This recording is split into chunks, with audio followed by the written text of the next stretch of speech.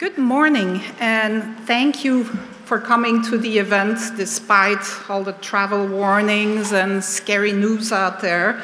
I would like to sort of encourage people not to shake hands, but to, we've tried many alternative ways of saying hi, the foot bump and the hold your heart and the namaste, and Pat also has the dinosaur greeting, which I'm not sure is going to take off, but so you can do any of those variants, but don't shake hands. The last news that we want to come out of here is that there was a bio summit at the Media Lab and everybody got infected with COVID-19.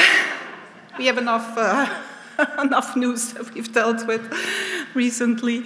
So I am running a research group here at the Media Lab. Already, I've been here for 30 years.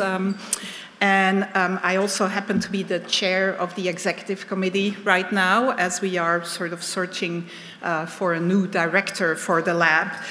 For those of you that actually have not been here or that are new, the Media Lab is 35 years old this year, actually, and it's really a pretty unique place among academic research labs. It's unique in that it's very cross-disciplinary.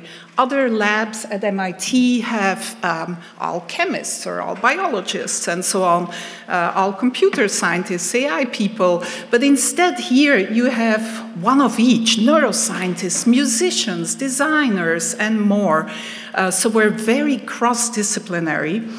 Our funding model, many of our member companies are here today, is also unique in that we have this consortium model where companies join the consortium and they give us unrestricted funding so that we can work on topics that are often a little bit more risky or more futuristic, like the topic that we are talking about today. Third, our research style is also unique. We tend to bring together all these different people with all these different backgrounds, the artists, the scientists, the designers, the engineers, to prototype basically possible experiences and technologies that could, in a major way, influence people's lives. So instead of having a discipline in common, what all of us here at the Media Lab have in common is that we're interested in emerging technologies and people.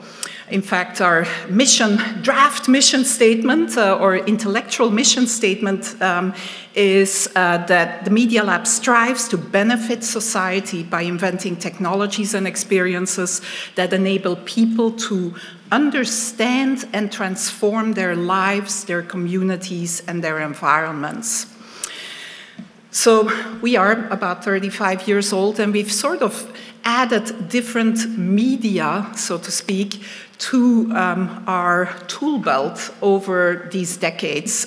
In the first decade, the lab started with only sort of using digital media as the tools that we worked with.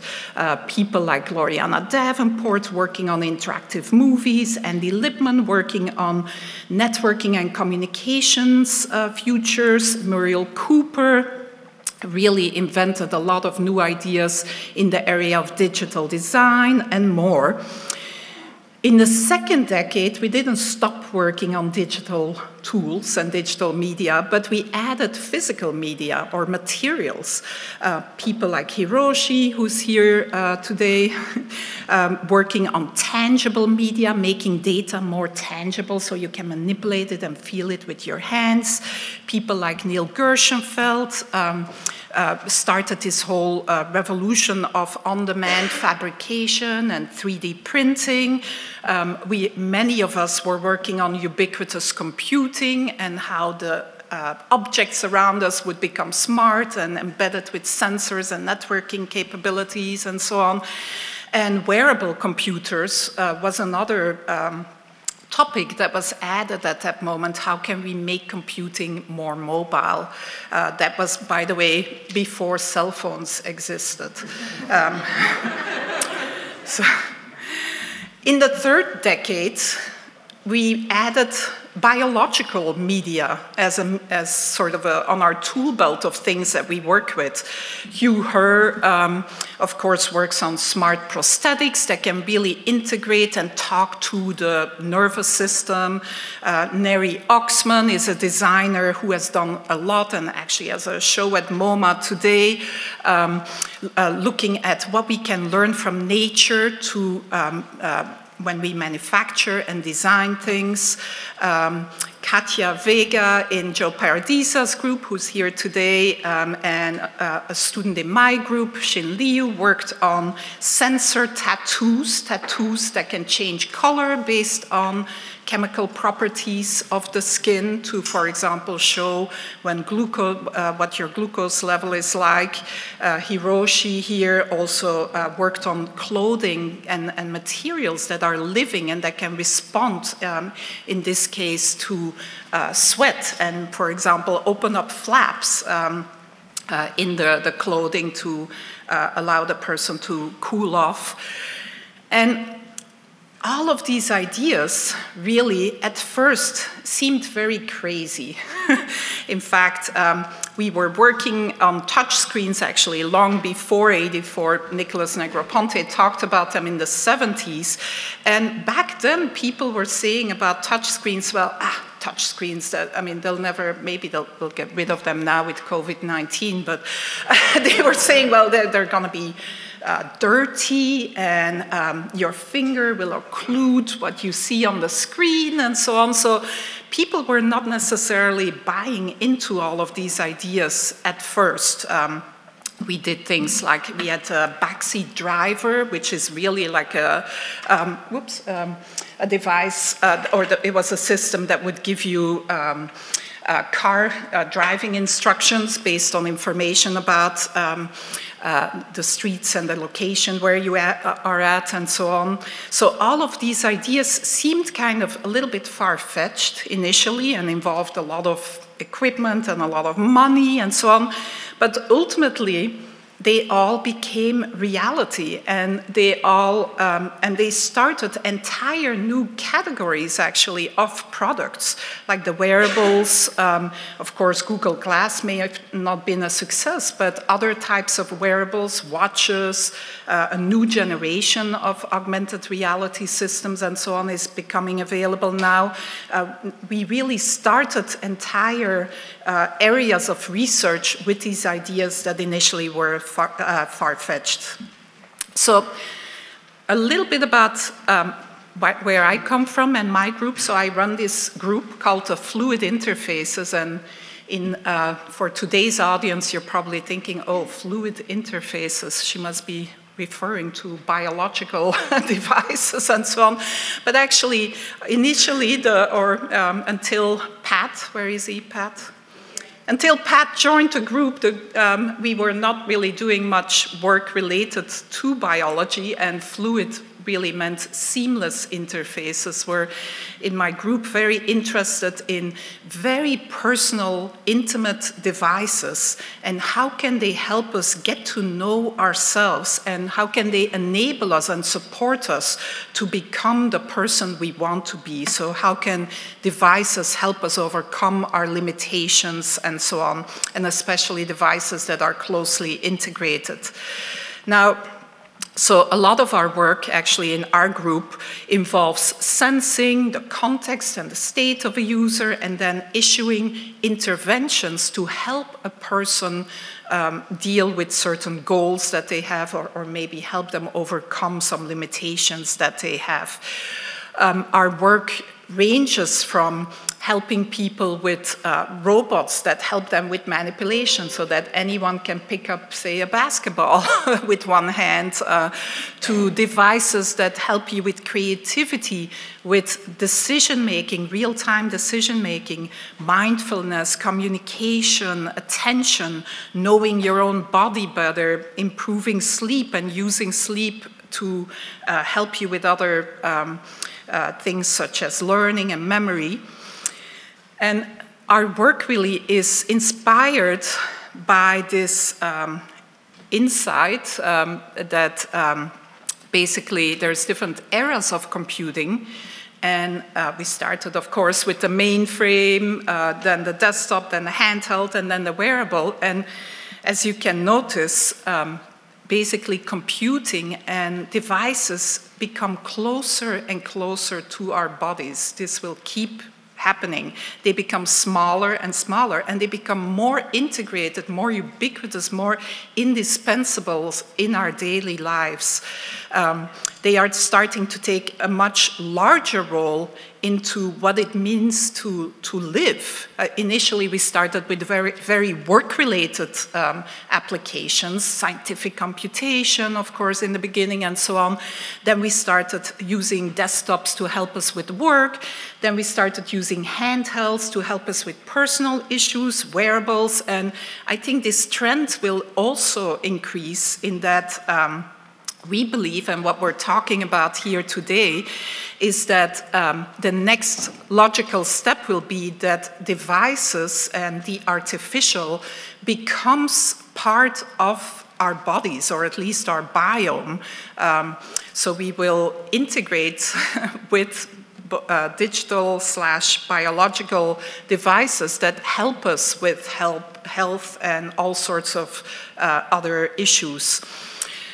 I don't have to tell the crowd here that due to recent advances in biotechnologies, that now we can actually program biological systems and cells almost like we can program computers.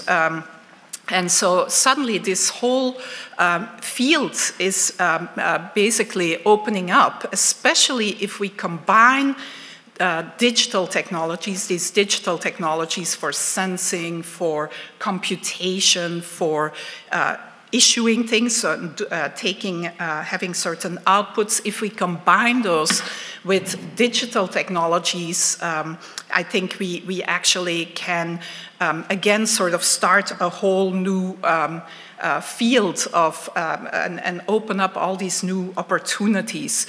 Of course, both are very different. Biology is slow and messy, and so far has mostly been used for agriculture and healthcare, while the digital technologies are fast and predictable and have other types of applications. But if we combine both, and this is again what the workshop today is about, we think we can sort of think of a whole new set of futures and a whole new set of ideas for how we can help people with a whole range of problems. So the goal today is very much in the Media Lab spirit to bring all these very different people together. Researchers, industry people, artists, designers, and we will brainstorm some possible human futures that involve these intimate bio-digital interfaces. We will talk about how maybe one day, or this is already happening, we'll ingest things, how we will have creams or on our skin with certain microbes or whatever that may give us a readout when we've been exposed to COVID-19, or we will use biological systems on the objects in our environment, and more to do sensing, monitoring, to take care of certain functions. So that's what the goal is for today, and a quick summary. And I want to end by thanking, and it's not even complete, but many of the people that have played a major role in making today possible. And first and foremost, that's Pat here, who's a student in my group, and who is the instigator for this whole event, and who he pulled together graduate students from other groups at the Media Laboratory, such as Jack. I know people may want to quickly stand up when I mention them. Jack and Teja and Rachel. Jack is from Hiroshi's group. Tasia is from the Community Bio Initiative, and Rachel is from the Mediated Matter group. We also enlisted the help from IDEO in helping make this an exciting event and thinking about how we can make this fun and interactive and so on. And so we have Shuya, Shoan, Bruno and Lisa, or Taco, also known as Sako, is helping on the IDEO side. We also have all of the people, of course, from the Media Lab who work on communications, who work on member relations. The Nexus people I forgot to include here, who else? Many more. We also have the WIS Institute's collaboration and with Louis and Peter, who are here somewhere. And these are at the bottom, the sort of fearless leaders for all of these different individuals, or the groups that these different individuals work with. So David Kong leads the Community Bio Initiative, Hiroshi, Tangible Media, Neri, the Mediated Matter group, Jim Collins, who's at WIS and MIT both, and then Ari Adler, who runs the Cambridge IDEO office. So thank you, everybody, for making today possible. I'm looking forward to it. Thanks.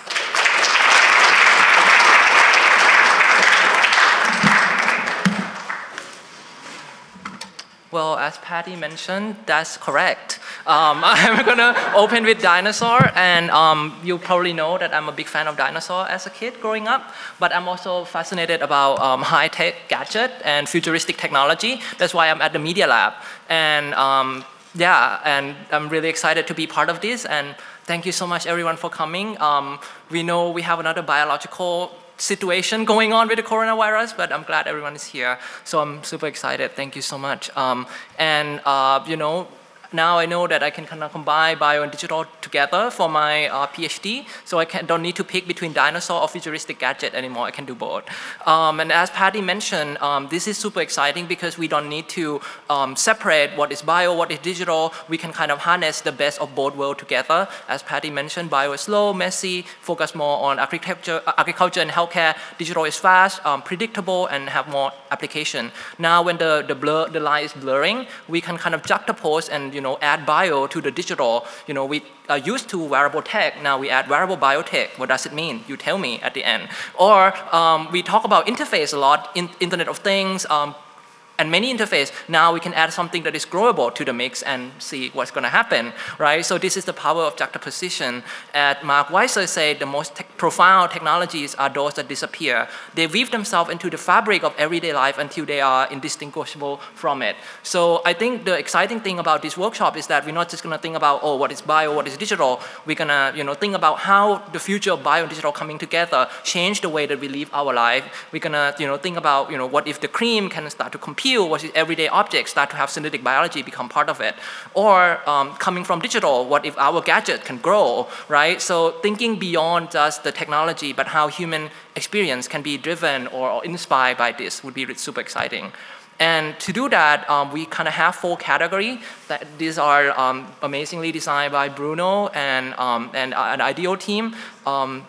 And Jason as well, I'm super excited. We're gonna break down these the future of bio and digital into 4 categories: synthesize, reveal, augment, and cultivate. And today we have a packed agenda. In the morning we'll have inspirational talk from people from MIT and Harvard and industry. And we at the Media Lab are honored to be part of this MIT community. We are not the first one to invent synthetic biology. Many people like from the WIS, Jim Collins, Louis and Peter have done amazing work that we are super inspired by. So that's why we kind of have them come here and share their exciting work with us. And in the afternoon we have brainstorming. You can look at the at the back over there with the amazing wheel. We have a lot of cool and exciting tool for you to make prototype to show what is your vision for the future of bio-digital. So I think it's going to be an exciting day. And to prevent coronavirus, I think that we should do something. Instead of having handshake, I propose that we learn from nature like dinosaur. T-Rex cannot have handshake, right? So and I also learned from my mentor, Professor Pattie Maes, in her augmented human workshop. She do kind of this, so I kind of call it like T-Rex, like greet like a T-Rex, like, and then instead of shake hand, just do it like this, T-Rex style.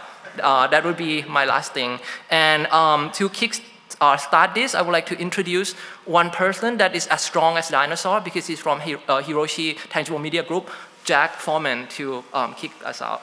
Yeah.